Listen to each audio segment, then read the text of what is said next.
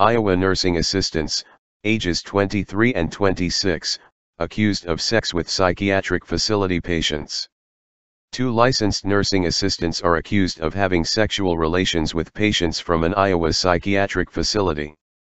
An investigation began when the Prairie View Management Facility in Fayette reported 2 patients had absconded February 21. 4 days later, deputies with the Fayette Sheriff's Office learned the missing patients were seen with 2 nursing assistants from the facility, the Des Moines Register reported. Authorities soon determined Megan Penny, 26, of Claremont and Paige Johanning Meyer, 23, of Elgin, had developed a relationship with the 2 patients, and once they had left the facility it became sexual, the sheriff's office said.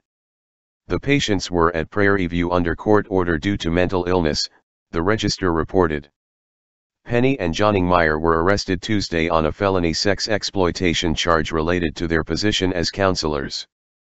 Each woman posted $2,000 bond and were released on the day they were booked. Deputies took one of the patients back to Prairie View, they took the other to a hospital. A woman who answered the phone at Prairie View told Fox News Friday that staff cooperated with investigators. She said the facility had no further comment and she declined to identify herself.